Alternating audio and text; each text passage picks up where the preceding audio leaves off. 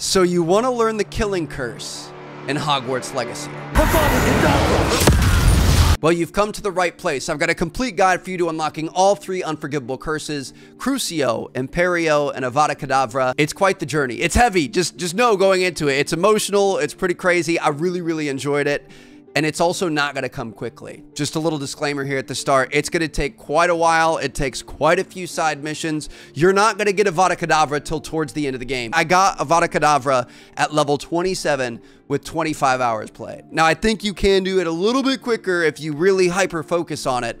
But just know you're not going to get it very early. It's going to be towards the end. So one of the first students you meet at school is Sebastian Sallow. He's our Slytherin companion. You're either going to meet him in the common room if you're in Slytherin house, or you'll duel him in Defense Against the Dark Arts class. You guys quickly hit it off. He's a lot of fun, very outgoing, also has a knack for getting in trouble. One of the first missions you do together is sneaking into the restricted section of the library. So you just kind of follow the main storyline a bit. You get to know each other. You go on a couple of adventures, and eventually he invites you back to his hometown, to his house, and you learn his story. He's got a twin sister named Anne, and when they were young, their parents died, so they've been raised by their uncle. Now, naturally, that brought them even closer together than being twins. Anne is basically his best friend, and unfortunately, Anne was cursed by a goblin, and she now has a debilitating injury. She'll just double over in pain randomly. They can't control it. They can't figure it out. They've taken her to the hospital. Nobody has any answers, and it's slowly withering her away inside and out. She's dying, and that's pretty much Sebastian's main focus and goal in life,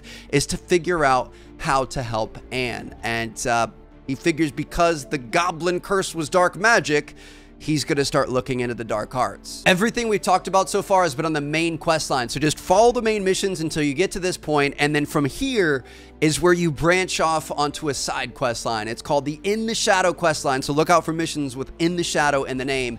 And honestly, it's probably my favorite quest line in the game. It is really good. It is exciting, scary, heartbreaking. Like, I absolutely loved it. And even if you don't want to learn the curses, which if you're watching this video, you probably want to, you can still play this quest line without learning the curses along the way. Just highly recommend it. Now we get to the fun part. So In the Shadow of the Bloodline is the name of the very first side mission you need to do. You're going to go meet up with Sebastian and Ominous Gaunt. Now, Ominous Gaunt is a fellow Slytherin. He is a longtime family friend of the Sallows, of Sebastian and Anne, and he also happens to be a descendant of Salazar Slytherin. Sebastian and Ominous are arguing because Sebastian wants to get into Salazar Slytherin's study. It's called the Scriptorium. It's kind of like a secret hideout in the school. He thinks there's a key to solving Anne's problem in that study, and Ominous knows how to get to it. Now, Ominous is saying, no, I'm not going anywhere near this. I don't want to touch this. He's actually a very good kid, wants nothing to do with his family, does not agree with them at all, so he doesn't want to help. They're kind of bickering, going back and forth, and eventually Ominous agrees to making it happen, and that's where you get the In the Shadow of the Study mission, which is where you learn Crucio, and the suggested level is 16. So like I said, these things don't come quick. Level 16 is fairly significant. In this mission, you're navigating a labyrinth, doing a couple of puzzles and things, and the final test to get into the Scriptorium is you have to cast Crucio. Salazar Slytherin did not want anyone who wasn't bad enough at heart to cast it to get into his office. So this is where it gets really interesting. You can see you've got choices here. You can say, I don't want to learn it, so that's where Sebastian will cast it on you. You can say, I want to learn it, but you must cast it on me.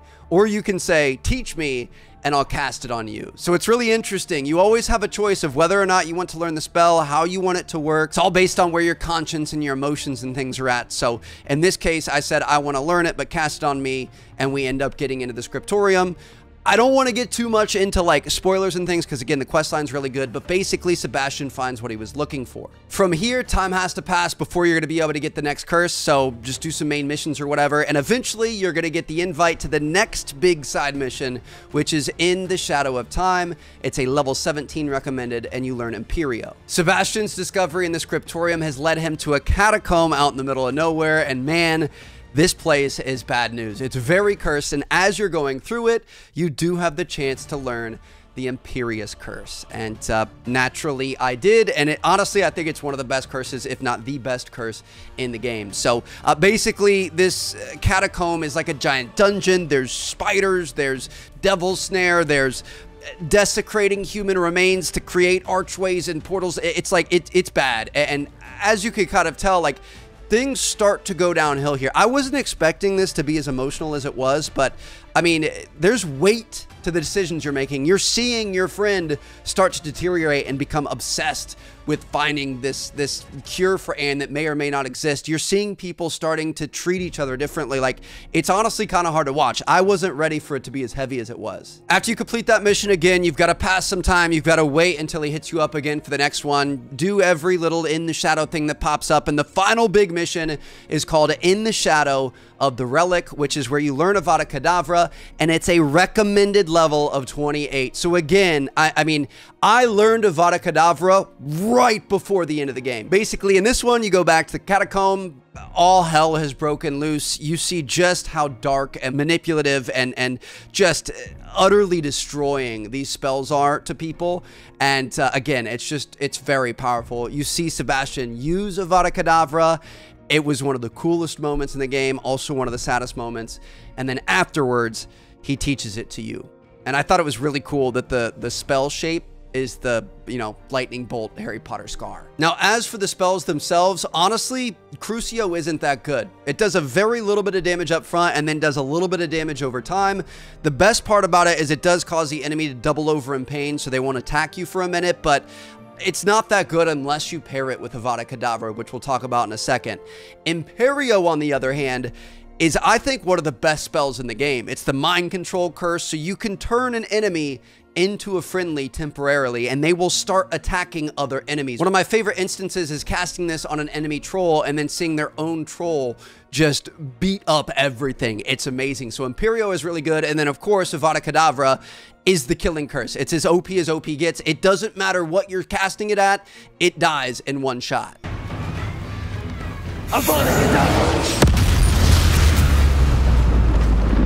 But wait, there's more. You can basically combine all three spells and piggyback them into one ultimate Avada Kedavra, I guess you could call it. So there are talents in your Dark Arts talents called Imperio Mastery, Crucio Mastery, and Avada Kedavra Mastery. And basically what these do is Imperio and Crucio Mastery make it so that when you curse somebody with that, you continue to spread the curse to everyone else in the area.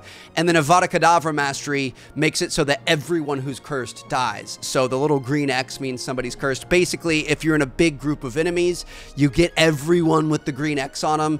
Then you cast Avada Kedavra and you team wipe the entire place, which is a pretty cool moment. So yeah, there you guys have it. That is how to get the Unforgivable Curses here in Hogwarts Legacy.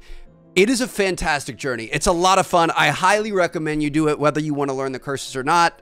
To be honest, I highly recommend you learn the curses because they're just fun to use. But thank you guys so much for watching. I'm going to see you guys in our Let's Play. Make sure you guys keep checking back. Tons of videos coming soon. Catch you all later. Peace out.